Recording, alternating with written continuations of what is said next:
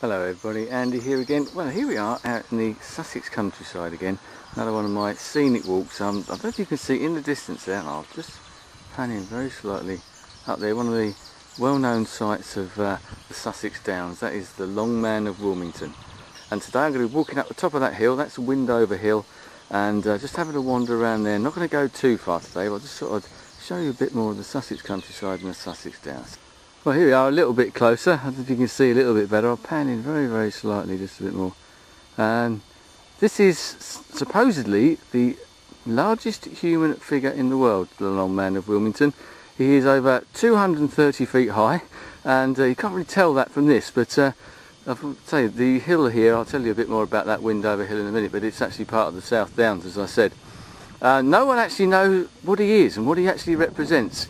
There are lots and lots of different stories. He could be Roman, he could be a Norse god, a depiction of a Norse god.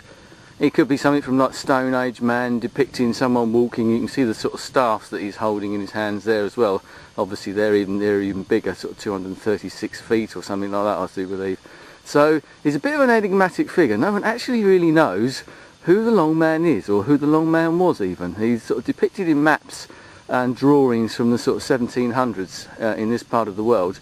But before, he was like a grass cut figure, and the grass used to stand out in the summer, and he was called like the Green Man as well. And then the Sussex Archaeological Trust actually sort of tidied the whole figure up, and I'll show you a bit more about that in a minute, and as I get a bit closer, because there's a bit more detail to actually show you, but I'll keep on walking.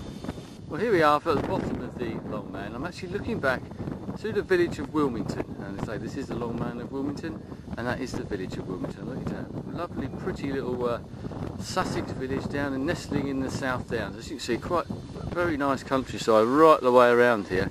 It's green. That's a reservoir over there in the distance, and I'll give you a shot from up at the top of the hill. But it's one of those nice little villages, and I must admit, it's one of those places that if I ever won the lottery or whatever, this is the sort of place I'd love to live in. I've always said that. I'll hopefully take you down to the church a bit later on, because there's a lovely church and remains of like an old priory or something down there as well, and one of the oldest yew trees in Britain. It's over 1,000 years old, they do believe. So hopefully I'll show you that later on. But as I said, if I ever won the lottery, this is where you'll probably find Andy Mooseman living in the future. It'd be lovely to look out of your bedroom window, and there's the Longman of Wilmington staring you straight in the face, and I'm sure a lot of you out there can understand exactly why that is. Well, here I am right at the feet of the Longman. As I said, the Sussex Archaeological Trust got to work on here in the, I think it was the 1800s, and whether you can make out, if I pan in a bit there, you might be able to see that it's actually made up of blocks. Just so what they did is they put blocks in there to actually to show the outline of the figure, the Longman himself, and they periodically they like whitewash them. So it's not really chalk anymore. Maybe I've dispelled a few myths there. A lot of people think that's pure chalk. It isn't, unfortunately. It's blocks that are put in there to actually outline the figure that was on the hill all those years ago, hundreds, thousands of years ago. I'm going to carry on walking around the side of the hill up to the top, and I'll show you a view from the top. Well, not that short, it's quite a long hill. You might hear me puffing away in the background. Yeah, well, as you can see, I'm gradually walking up the hill, and as you might be able to hear a bit of wind apart from my laboured breathing, because as you can see, it's quite a steep climb. I'm still going up. A bit more about the Longman itself is the Longman's just one of a series of chalk figures that we've got on the Downs and in southern England generally. I'll try and cut in a couple of pictures of them. One of the most famous is the White Horse at Uffington, which is in Berkshire, which is a number of miles from here.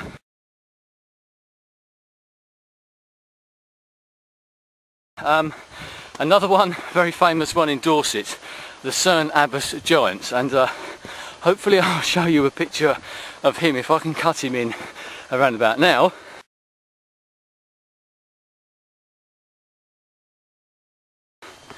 And you can see exactly why he is very famous.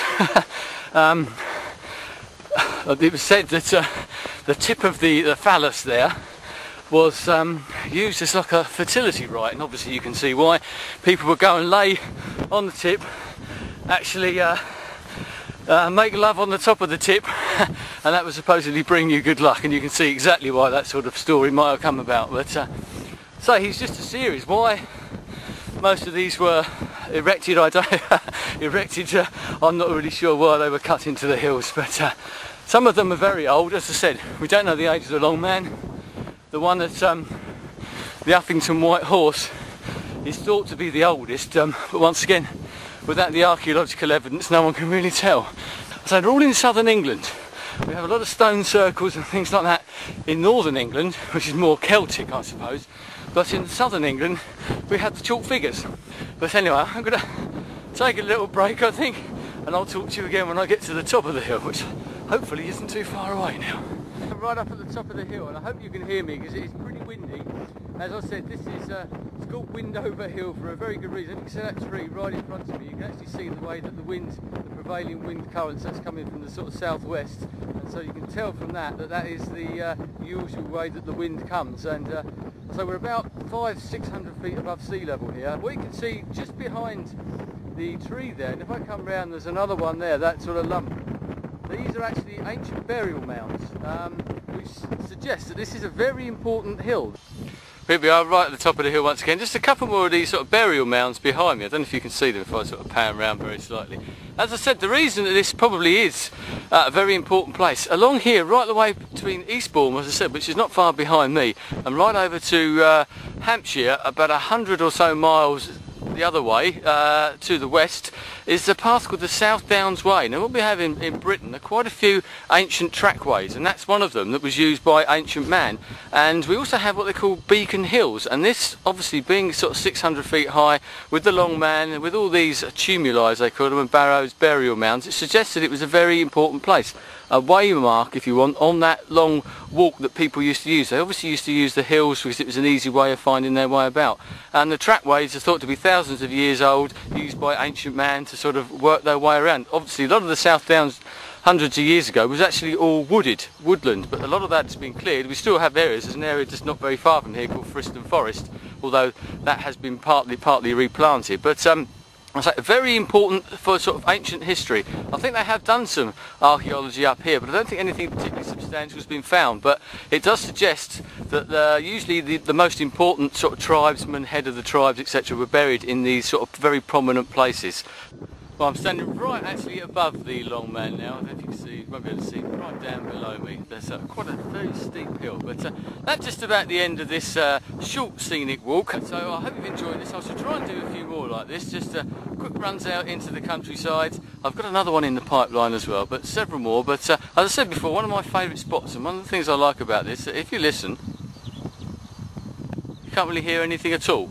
And that's what I like about this place. Just the birds, a bit of traffic maybe in the far distance, some sheep and cows and crows and things like that about, and the sound of my laboured breathing when I'm climbing up the hills. But apart from that, I haven't seen a soul up here all the time I've been up here. A few people in the distance riding their horses, and that's what I like about this part of the world. So I hope you have a place like that as well. Anyway, thanks for that. I'll see you very, very shortly, and I hope you've enjoyed this. Please let me know. I'll see you again soon. Goodbye. This is the yew tree I was talking about, which they think is over 1,000 years old, and if you can see in the distance there's actually big poles holding it up. It's quite an amazing tree actually. I don't know if churchyards are traditionally associated with yew trees, I'm not absolutely sure why, but it's a nice little churchyard. Little rooks up in the trees up there, so you can see them. But, pan round, I just thought I'd quickly show you that. So it's a tree's at least 1,000 years old or so, it's thought anyway. Anyway, that's enough for me. I'll see you soon. Goodbye.